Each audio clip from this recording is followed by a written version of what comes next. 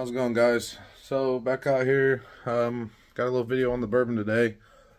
Nothing too crazy. I just got a couple questions about the DMM's digital multimeter, why I run them on the subs, and whatnot. So I figured I would kind of go ahead and show you guys what we got working on the back here.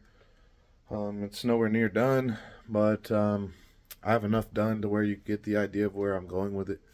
So those of you wondering why I do the multimeters on the subs, I'll pretty much talk about it in this video. So pretty much bourbon's been sitting here. We got the alts over there on the shelf. We got another one right there from my truck. So I'm going to be sending them off like hopefully next week. I've just been slow with stuff. Got a lot of other stuff going on, so I'm trying to get back into the mode of getting the bourbon done. It'll be March or April before I know it. Got another month or two, and it'll be full swing on shows again. So I really want to have this together. Don't know if it's going to happen right off the rip, but I'm going to try. So I'll go ahead and turn this around and kind of show you guys what we got and explain a little more in depth. So I'll flip this around. Alright, so this is pretty much same stage we were last time with the rack on for the amps and everything, but pretty much the plan is we're going to do the 6 amps same as it was, but I'm going to have dual amp racks so I can put 12 right there. So basically there's going to be double stacked amps. Look like 6, really there'll be 12.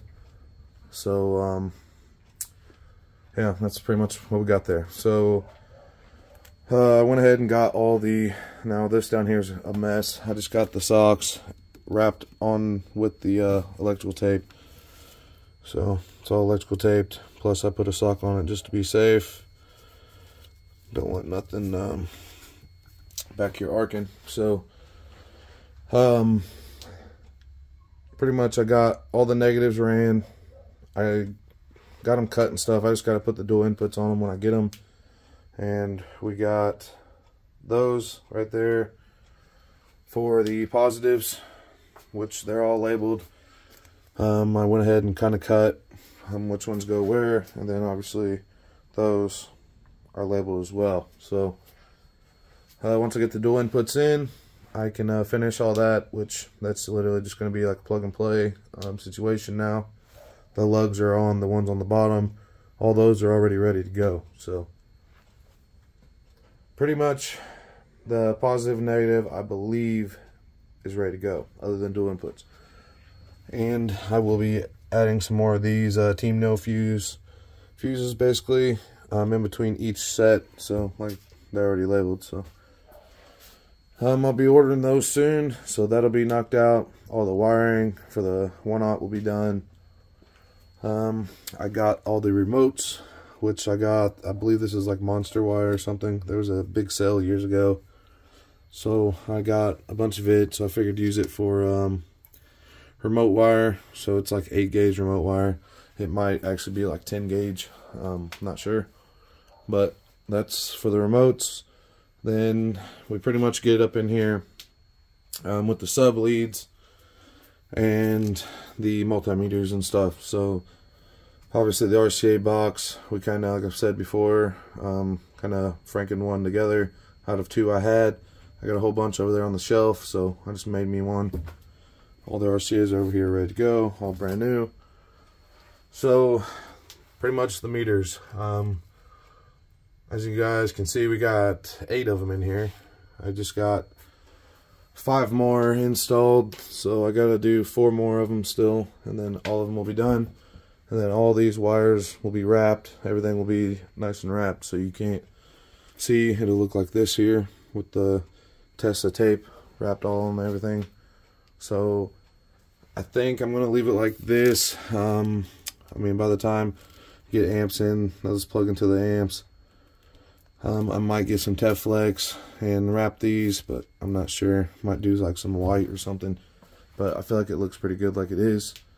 Plus it's all going to be kind of zip tied up here, kind of like that, just plugging into the amp, so it's not like, I mean, I feel like it's going to look pretty good once it's all done. But I have this side pretty much all wrapped up. Got amp 1 and amp 7 because I'm going to do 1, 2, 3, 4, 5, 6, then come back to 7, 8, 9, 10, 11, 12. So that's the way I got it wired. Everything's already labeled and, like I said, pre-wired. So once I get the dual amp racks, the dual inputs, the Team No Fuses, it's pretty much going to be just plug it in and be ready. So, and like I said, the other 4 meters I just got to put in here and wire to these here. So this is kind of like before and after, but obviously I don't mind this look. I kind of like it, but I'm just trying to, with all these going into each one and then coming into the wire ferrule, it just didn't look the best. So I'm trying to clean it up as much as I can. We got quite a bit of wires coming through here just from the meters. So like I said, all that will be taped up and finished once basically I get one more on this side. I can wrap all this up to about this point and then finish this side. So it's coming along. It's some slow, tedious stuff, but I kind of enjoy doing the wire side of everything.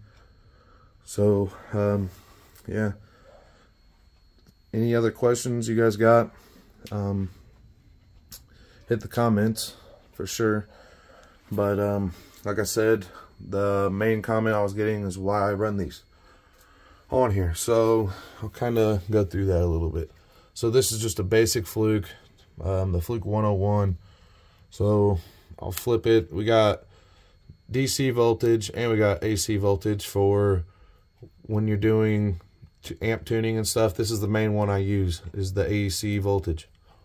And then obviously if you want to go over here to check your ohm load, which nothing is hooked up, clearly we got it just sitting here, no subs in the box, so the ohm load obviously is not going to read anything.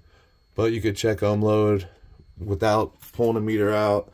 Obviously we got the big Fluke, the 115. This one's a pretty nice one, a lot more expensive than these. So these are just basic, and these do have an automatic shut off. I'm not sure if these do or not, but I do know these do. If you forget to turn these all off, they will eventually shut off, and then you just come back here and shut her off. So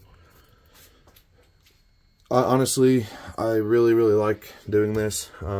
Yeah, you do got some money in meters, but you don't have to buy the Fluke meters. You could literally go out and buy the freight ones, the Walmart ones. You could buy any type of meter. It's just a digital multimeter, and I'm using the most basic functions on them. So you don't need the hold, minimum, range, and all that. Like these, you realistically don't need that. It makes it nice. These do have the hold, so I can hold each one to see like what the max was or what the minimum was on the AC voltage. That's pretty nice, but you don't have to have all that. But yeah, I really like doing this. Like I said, you can always use the big nice ones and just pull it out and check them, but it's way easier to just come up here and flip all these on, sit for a second, let them all get dialed or whatnot, and then it's good. I mean, you just check it, it's right there on the fly. It's really nice. So that's pretty much all I'm gonna talk about in this video. I will do another one once it's all wrapped up and it looks all finished. Maybe get 6 of the amps on, get the rest of these hooked up, get it all wrapped up, RCA's going to the amps wired. I'll definitely do another video then, but more than likely you won't see any more of this for a minute until everything is almost wrapped up. At least all the meters are in, and then yeah, we'll go from there. But we got some more content coming on the Impala. I'm gonna try see what we can float and stuff like that. We got another month or two until the temperatures start warming up here, so hopefully that comes soon. So we'll be getting a bunch more videos out for you guys, and then this thing we'll be back together hopefully, and be trying to float everything. So appreciate the support, guys. Until next time, see you later.